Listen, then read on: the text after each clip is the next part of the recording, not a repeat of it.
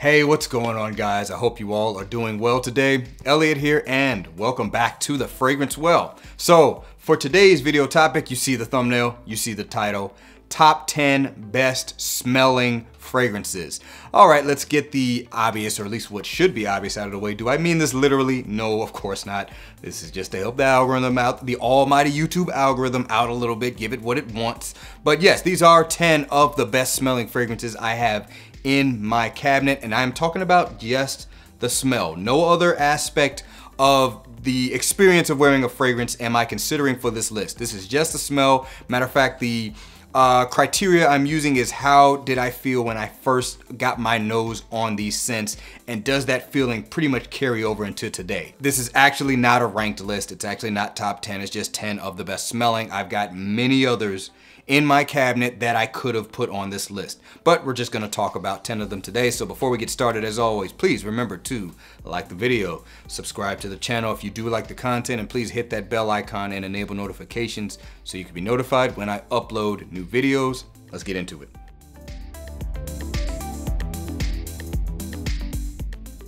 All right, kicking it off. First one's coming from the house of Mason Francis Kurkdjian. This is Amyris Homme Extrait de Parfum.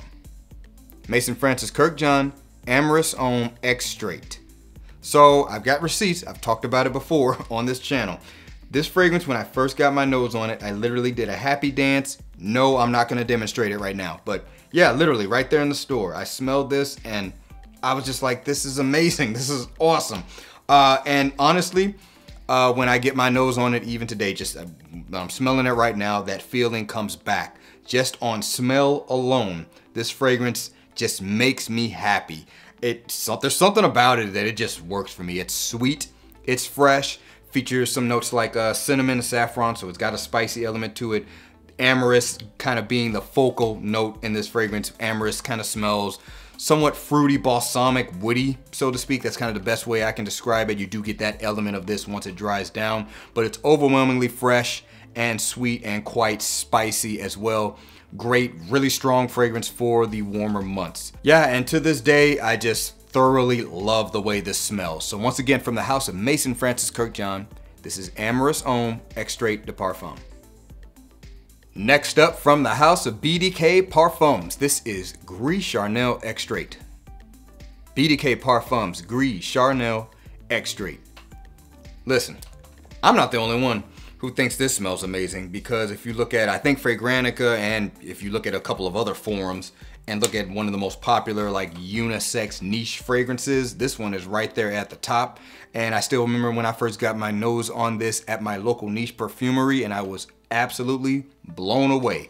Took me a while to get it because I was looking for this at a good deal. I finally did get it at a good deal somewhere. I don't even remember where, but yeah, this one here, it just smells insanely good. You've got the fig element there, but you've got supported spiciness with a lot of cardamom. You got some iris freshening it up, loads of tonka bean and vanilla in this, a little bit of a booziness just kind of hiding in the background there. The fragrance is so cozy and warming and inviting, and it just smells insanely good. If you haven't gotten your nose on this version of Gris Charnel, I highly suggest you do. As a matter of fact, if you've smelled the original Gris Charnel and thought it was just okay, I do think this is a vast improvement over the original. So once again, from the house of BDK Parfums, this is Gris Charnel Extrait. All right, moving on. Next one's coming from the house of Amouage. This is Interlude Man.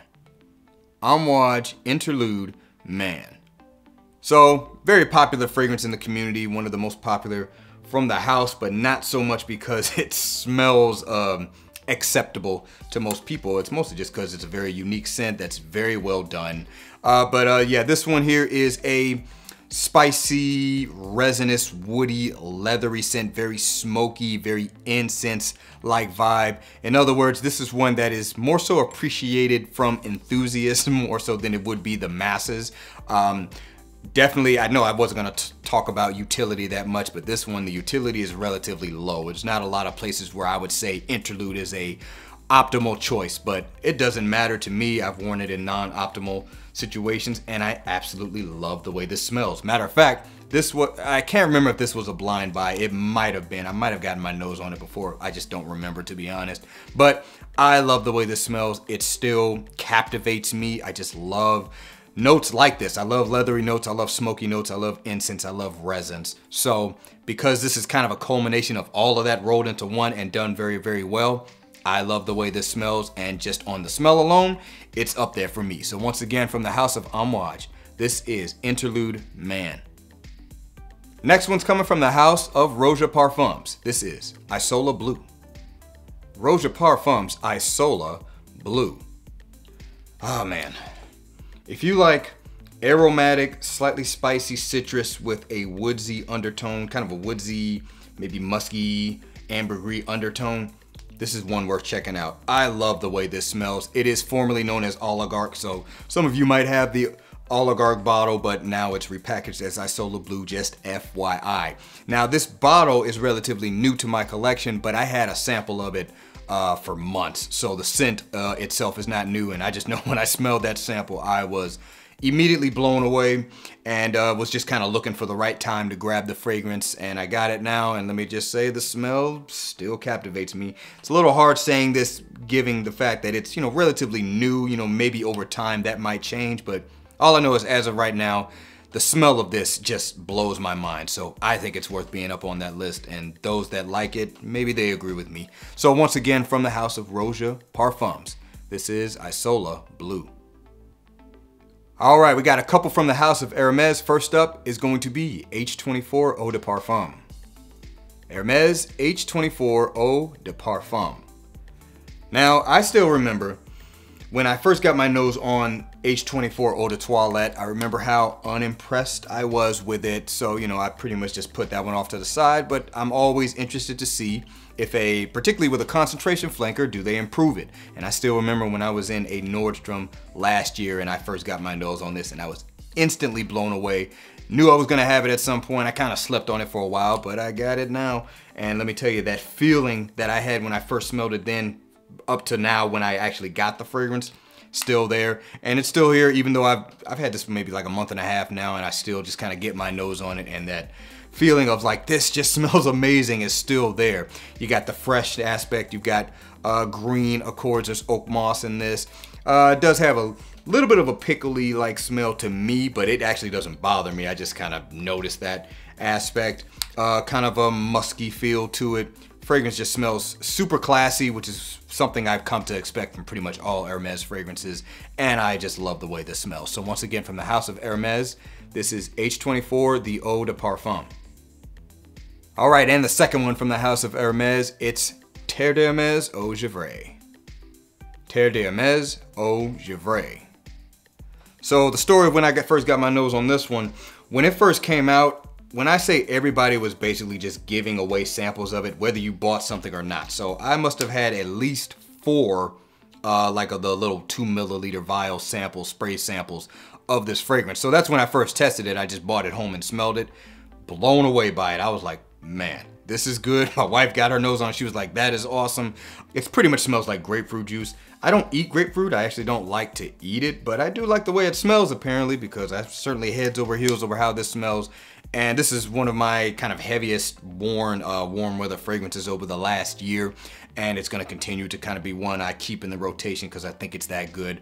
But the smell alone, I don't get tired of it. It's relatively simple, but it's just very, very good. So that's why it made this list. Once again, from the house of Hermes, it's Terre d'Hermes Eau Givree. Moving on, coming from the house of Givree, this is Alexandria II. Givree's Alexandria II. I'm pretty sure I'm not alone on this one. The scent of this, I'll never get tired of. It just makes me happy. I've said that in other videos. I don't know what it is. It's just like the perfect combination of that apple and cinnamon and lavender mixing with the varieties of woods and ambery like sweetness that this fragrance has. It's just perfectly blended. Smells great.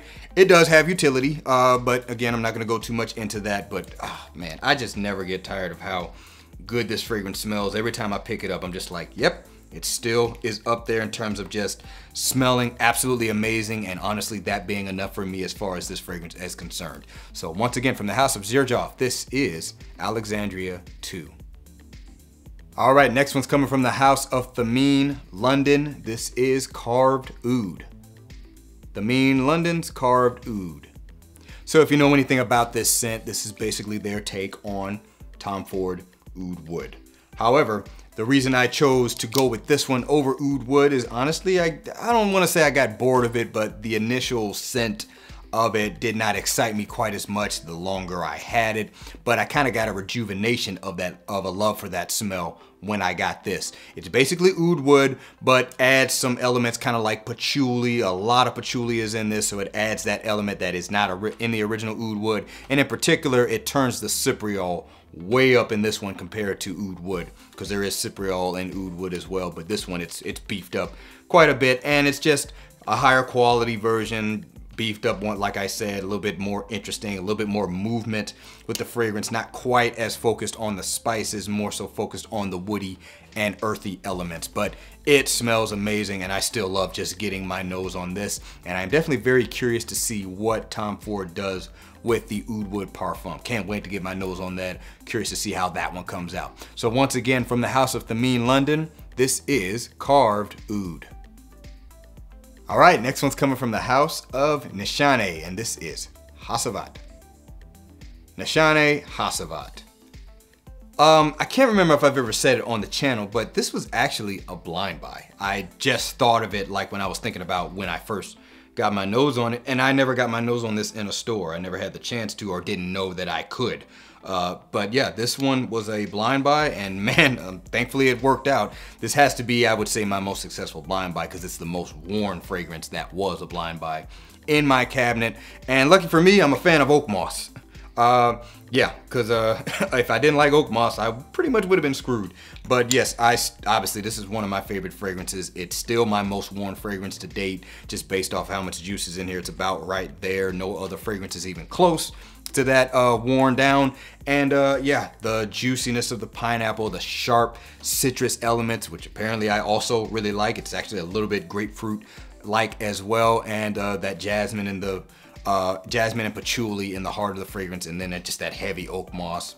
I just can't get enough of it. Still love the way this smells, and it's one of the few bottles that I would absolutely buy a backup bottle if I needed to, and probably will end up because this one's halfway empty. So once again, from the house of Nishane, this is Hacivat. And the final fragrance for this list, from the house of Nasamato, this is Black Afgano. Nasamato Black Afgano. Man, listen, this one's kind of similar to Interlude in that it's smoky, it's resinous, it's a little bit woody, it's a little bit easier on the nose, not quite as brash as I find Interlude to be. This is a little bit smoother. It has some sweeter elements to it. It's definitely not as dark as Interlude is, but it's still heavy on the resins, heavy on the woods, heavy on the spices. So not, you know, more of a thing that someone that's an enthusiast might enjoy over the average person.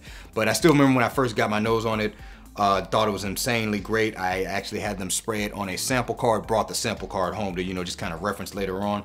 It literally took over the entire living room, so I didn't even have to pick it up and smell it, but I was just blown away at how good it smells, and I'm still blown away by it now, even though I find that this one also does not have as much utility, so I don't pick it up as often as I would like, even though, you know, that's kind of an excuse. I could wear it more, but I do consider utility with my fragrance choices, but just the smell alone is enough for me when it comes to this fragrance. So once again, from the house of Nasamato, this is Black Afgano.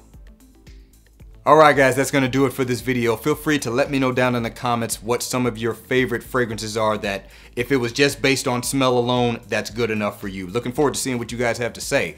Thank you again for watching all the way into the end. Please remember to be well and smell well. And I will see you in the next episode of The Fragrance Well. Have a good one.